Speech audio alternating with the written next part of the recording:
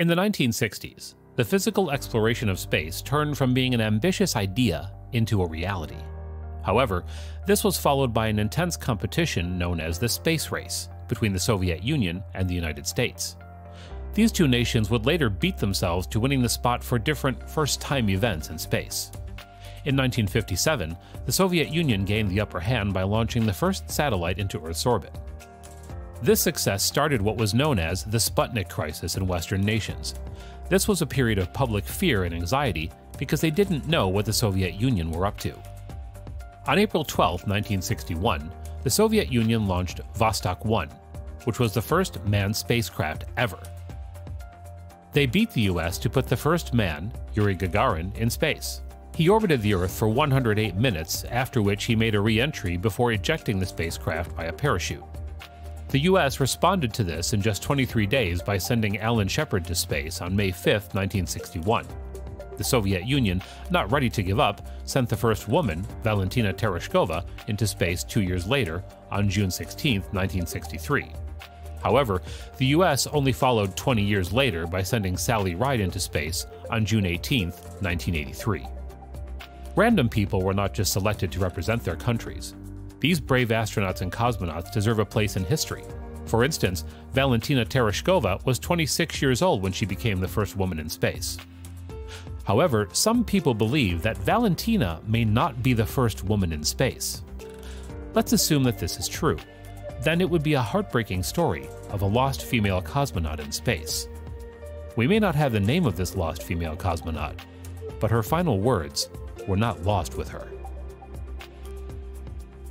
Let's quickly go back to our earlier discussion on the Sputnik crisis. Remember that we said that this was a period of public fear and anxiety because the US didn't know what the Soviet Union were up to. It turned out that it was nothing to worry about, as Sputnik was simply a radio transmitter sending signals back to Earth. In fact, some people were able to record these signals on the radio.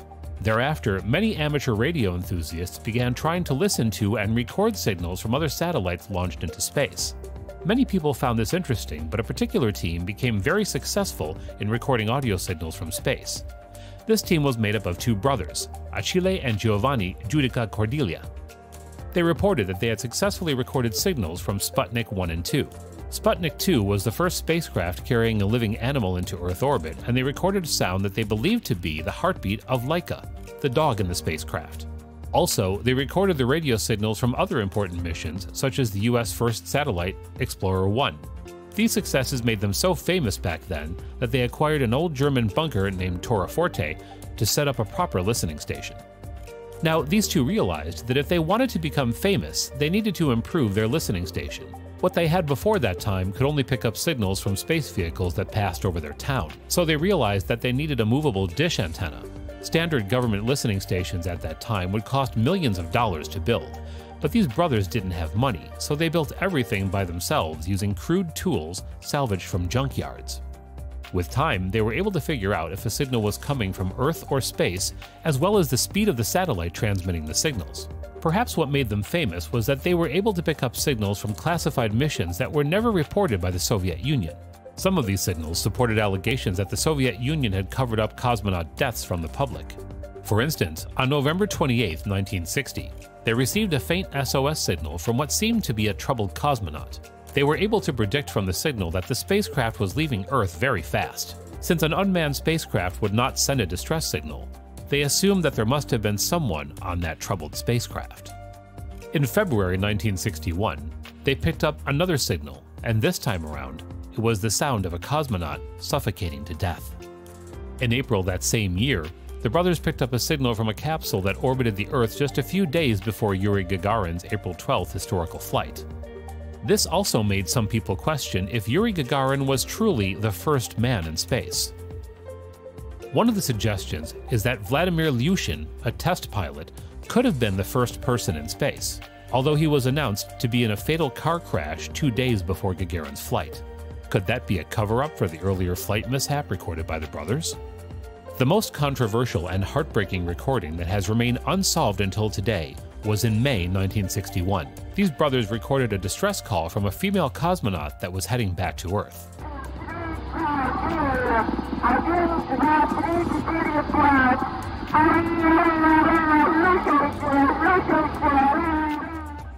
She was asking if she was going to crash because she could see fire and the place was hot. The brothers assumed that these were the final words of a cosmonaut about to crash. Although her words were not clear, she repeatedly said, "I feel hot. I feel hot."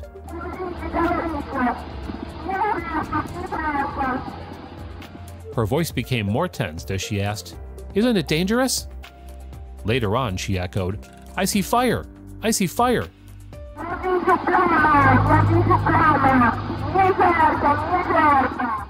Finally, her last words were, "Am I going to crash?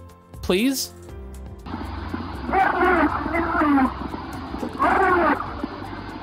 Well, the Soviet Union denied that this ever happened.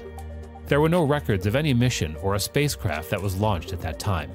We could assume that the Soviet Union was telling the truth and just let the case die, but they have a history of covering up failed missions. The space race was not just to see who got to space first, it was also a tool for propaganda. For instance, when the Soviet Union successfully launched the first satellite in 1957, the US didn't know what it looked like or what it was doing in space. This created fear in them, and that was exactly what the Soviet Union wanted. Since any record of failure may be seen as weakness, they were highly secretive about most of their missions and reported only those that were successful. For instance, the US became the first country to send humans to the moon on June 20th, 1969. To show that they had what it takes, they were supposed to send their team to the moon as well. However, their attempted mission failed and they publicly denied ever being in competition with the US in sending humans to the moon. In one of the secret attempts to launch their rockets, it crashed back on the launch pad, causing an explosion that would later become one of the largest artificial non-nuclear explosions. The details about this event were kept secret until after a decade. Another piece of information that was kept secret was the death of a fighter pilot, Valentin Bondarenko, who died in a fire accident. The government concealed his death and identity as a member of the Cosmonaut Corps for several years. During the dissolution of the Soviet Union, many pieces of information were declassified. Some secret missions and accidents that happened were exposed to the public. So now you may want to ask again if they ever found out the truth about the lost female in space. Many documents have been uncovered, yet there is no mention of such a mission. Also, there are claims that not everything published by the two brothers was true. For example, their report of an SOS call from a spacecraft leaving Earth might not be accurate. During that time, the spacecraft available did not have propulsion that was powerful enough to leave the Earth's orbit. As for the lost female cosmonaut, there are several reasons why her case might not be true. First, she didn't follow standard communication protocol like a true cosmonaut. She didn't identify herself, and she was not using correct technical terminologies. Her sentences had many grammatical errors and were disjointed. The USSR only used well-trained and highly educated Russian speakers. And from the way she was communicating, she was probably not one. Another argument was, if the call was true, why did bigger listening stations with better equipment not receive the signal?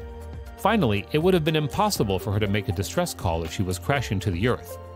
During the phase of re-entering the Earth's atmosphere, there is always a blackout that prevents the transmission of radio signals. In other words, the brothers wouldn't have received the distress call. So what do you think? Is it possible that these brothers made up the whole story just to gain more attention? Do you think that we'll later find out information about her mission? Let us know what you think in the comments below. And don't forget to like this video and subscribe to get more interesting updates from this channel.